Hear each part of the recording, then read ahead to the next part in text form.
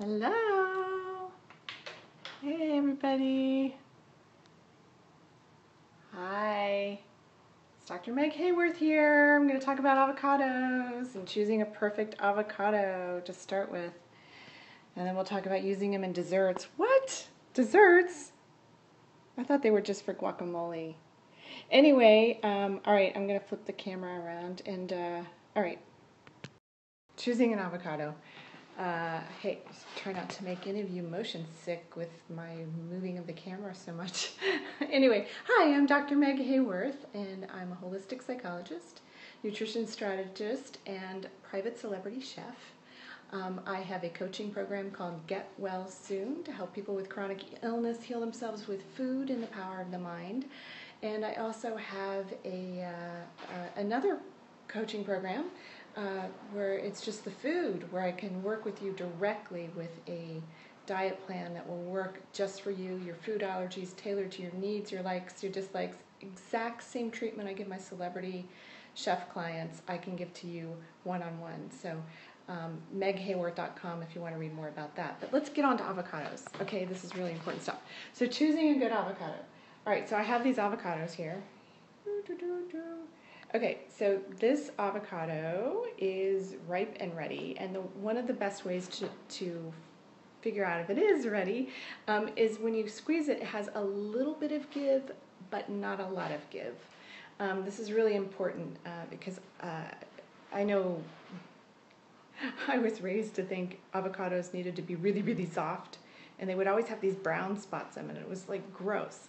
But I'm not from California. I've lived here for 13 years, and so now I've learned better.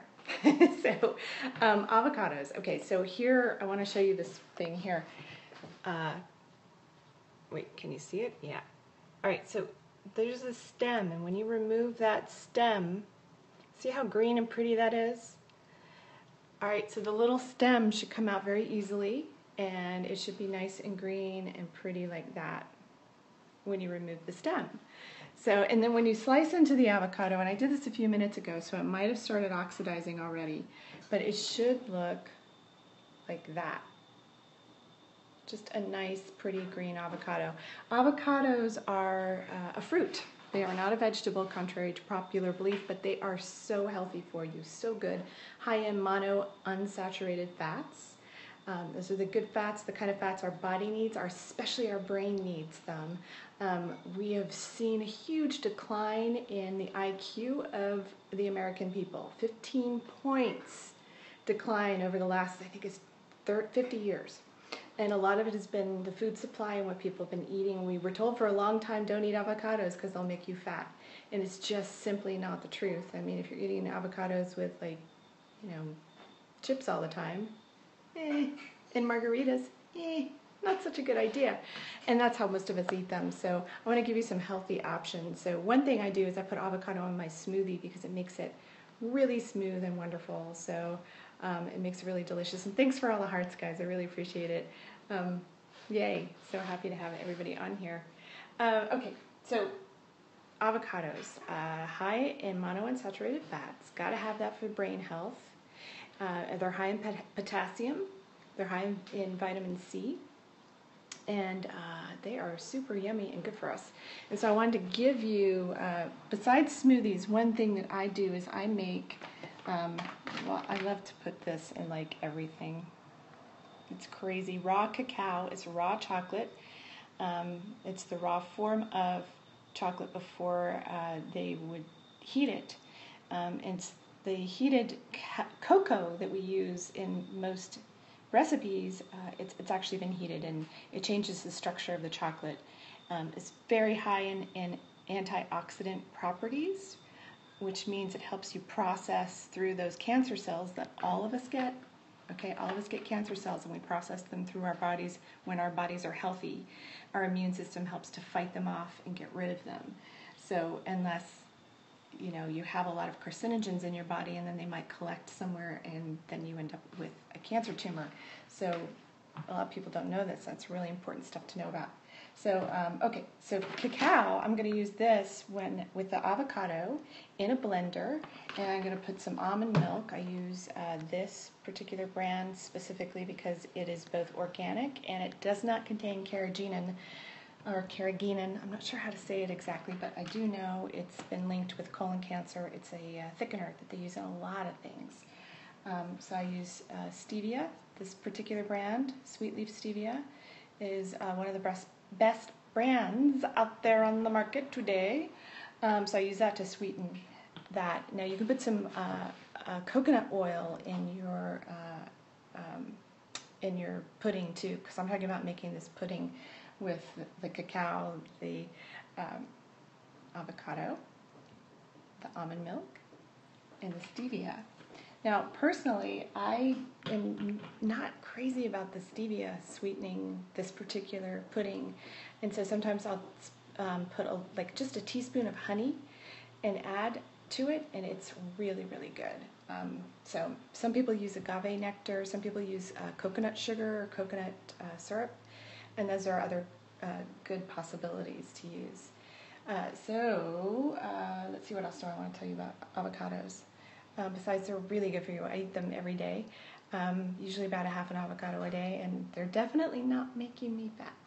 So I gotta say, so that's one of the problems with the fat-free craze that we had, and then telling us that fats were bad for us. And they told us this for a very, very long time. And one of the problems has to do with the low-fat craze, and what low-fat really means typically is high sugar, because they put sugar in it to try to make up for the flavor that the fat brings to whatever it is. So even milk, for instance, it's not, you should do whole milk if you're going to do milk, but I don't even recommend that. That's another Periscope for another day. Okay, so anyway, anybody have any questions about avocados? Anyone? Anyone? Anyone love avocados? They're really good. All right, so if you want to learn more about the work that I do in any way that I can help you, I have a yes there. Somebody said yes. Okay, I'm going to have to put on my glasses. Oh, look how studious I look. Love avocados. Yay. Sarah Sophia. Okay, awesome. Yay, they are so good, right? Oh my God, I use them like I said, every day. I made this avocado mousse. Oh my gosh, it was so good. Instead of using almond milk, I used coconut milk in the can.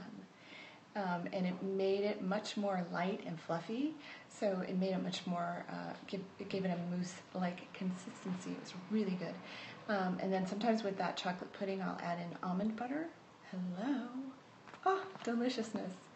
Anyway, if you want to join me in my group, I have a fantastic group on Facebook called Get Well Soon, and it's for people that are interested in getting well, staying well, and preventing illness. So please look me up on Facebook. You can find me under Dr. Meg Hayworth is my fan page. Meg Hayworth is my personal page. And then Get Well Soon is my group, and it's a lot of fun. We have some really, really cool people, very smart people, and who offer a lot of great information. So, oh wait, I'm missing this question. What else? What color? Oh, that really isn't important for anyone to know. Okay. I do. I live near you. Yeah, I'm in LA. I do see people. A lot of times I do most of my coaching with people all over the world on Skype. But anyway, message me and we'll see if we can get connected and see what I can do to help you. What else was in your mousse? Oh, yeah. So in the mousse that I made, so it was the coconut milk in the can because it's much creamier. You could even use coconut cream. That would be really good. Avocado, cacao, stevia, or you could use whatever kind of sweetener you'd like to do. So, okay, great. Oh, okay, I look forward to hearing from you. Great. So you can use whatever sweetener you want to use in it. I don't recommend using sugar, any cane sugar, for a lot of reasons, but one of the main ones for this recipe is that the cane sugar will just bring down the recipe. It'll add weight to it. So it won't be as good as a liquidy kind of. What about coconut oil? Yes, absolutely. You can add coconut oil into that pudding, and you can add coconut oil into the mousse. And then the coconut oil also is high in monounsaturated fats. It also is an antibacterial, antimicrobial, so it will get rid of some and I had a phone call come in while I was on Periscope. Anyway, so great to have you all on here. And I look forward to hearing from any of you. Please private message me. I love to talk to people. I love to help people. So just private message me on Facebook. And again, my website is meghayworth.com, meghaworth.com. And thanks so much for listening. All right, bye.